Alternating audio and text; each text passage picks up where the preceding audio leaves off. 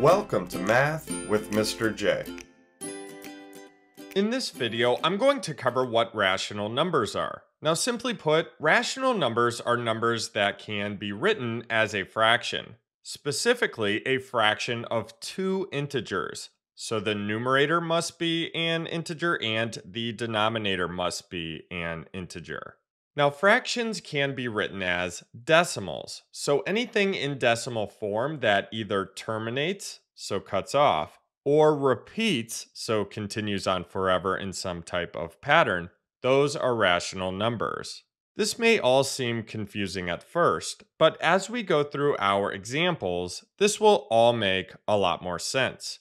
So any number that can be written as a fraction of two integers, so the numerator must be an integer and the denominator must be an integer, that's going to be a rational number.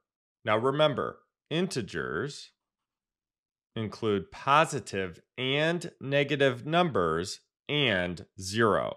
Decimals and fractions are not included. Now, one thing I do want to mention, the denominator cannot be 0 because that will give us a value that is undefined. That's why 0 is crossed off for the denominator. So something to keep in mind. Let's jump into our examples, starting with number 1, where we have 6. So we have a whole number here. Can we write 6 as a fraction of two integers? Yes. For example, we can write 6 over 1, that equals 6. Or 12 over 2, that equals 6. 36 over 6, that equals 6. All of those examples equal 6, so 6 can be written as a fraction of two integers, so it's a rational number. And all whole numbers are going to be rational. What about negative 6? What about a negative number? Can we write this as a fraction of two integers? Yes. Negative 6 over 1 equals negative 6. Or negative 18 over 3 equals negative 6. So negative 6 is a rational number as well. Let's move on to number 2, where we have a decimal, 7/10. Is this rational? Well, it is a terminating decimal. It cuts off. So right away, we can see that this is rational. But can it be written as a fraction of two integers? Yes, 7/10 can be written as 7 over 10. That equals 7/10. Or 21 over 30 equals 7/10. Or even 70 over 100 equals 7/10. So 7/10 can be written as a fraction of two integers. So it's rational. And just like we talked about in number 1, a negative, so negative 7/10, that's rational as well. We can write this as negative 7/10. So any terminating decimals are going to be rational. Let's move on to number 3, where we have 2 and 75/100. Similar to number 2, we have a terminating decimal. So right away, we can tell that this is rational. But how do we write this as a fraction of two integers? Well, we can write this as 275 over 100. Or we can even use the simplified version of that fraction, 11 over 4. So both of those are examples of 2 and 75/100 written as a fraction of two integers. Now, just like numbers 1 and 2, negative 2 and 75/100 is rational as well. We can write that as a fraction of two integers. Let's move on to number 4, where we have 0. Is 0 rational? Yes, we can write 0 as a fraction of two integers. 0 over 1 equals 0. 0 over 25 equals 0. 0 over 100 equals 0. So yes, we can write 0 as a fraction of two integers. 0 is rational. Now, like I mentioned earlier in the video, if we have 0 in the denominator though, so let's just say 1 over 0, this does not equal 0. 0 in the denominator gives us a value that is undefined, so that's not going to be rational. So again, something to keep in mind. Let's move on to number 5, where we have a repeating decimal. So 0.3 repeating. This bar right here, this means we have 0.3, and this 3 continues on forever. So is this rational? Are repeating decimals rational? Can we write this as a fraction of 2 integers? Yes.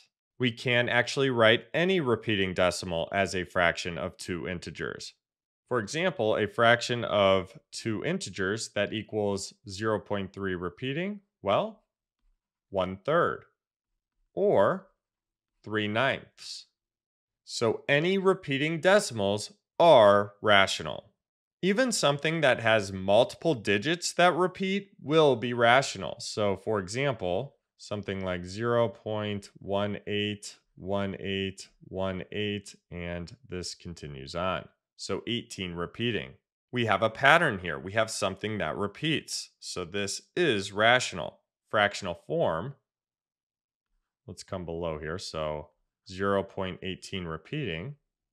We can do 18 over 99. Or even 2 over 11. Next, for number 6, we have 1/4. Well, this is already a fraction. The numerator is 1, which is an integer, and the denominator is 4, which is an integer. So this is rational. Now let's look at the decimal form as well. 1/4 equals 25 hundredths, which is a terminating decimal. So we can see that this is a rational number that way as well. Let's move on to number 7, where we have the square root of 25. Well, the square root of 25, that equals 5. So with the square root of 25 giving us the value of 5, is 5 rational? Yes. 5 is a whole number, and we can write it as a fraction of 2 integers.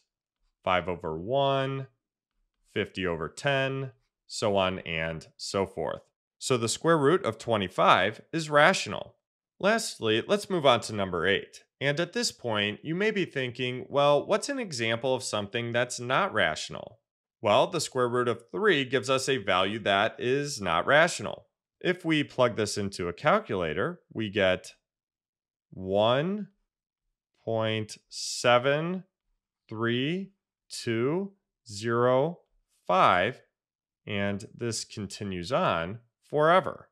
Now, this decimal does not repeat. It doesn't have a pattern. And again, it continues on forever. So the decimal form doesn't terminate or repeat. So there is no way for us to write this as a fraction of 2 integers. So this is not rational. Again, there's no way for us to write this as a fraction of 2 integers. But you may be thinking, can't we just write this as the square root of 3 over 1? That's a fraction. Yes, it is a fraction, but remember, a rational number is any number that can be written as a fraction of 2 integers, and this numerator is not an integer.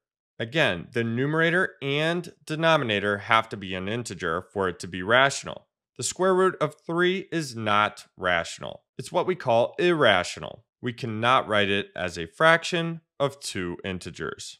And going off of this, anytime we take the square root of something that is not a perfect square, or a cube root of something that is not a perfect cube, and so on, we get an irrational number. And there are other examples of irrational numbers as well. We will go over those in another video. That link is down in the description. So as far as rational numbers go, if we can write it as a fraction of 2 integers, then that number is rational. If the decimal form either terminates or repeats, that also shows that we have a rational number. So there you have it. There's an explanation of what rational numbers are. I hope that helped. Thanks so much for watching. Until next time, peace.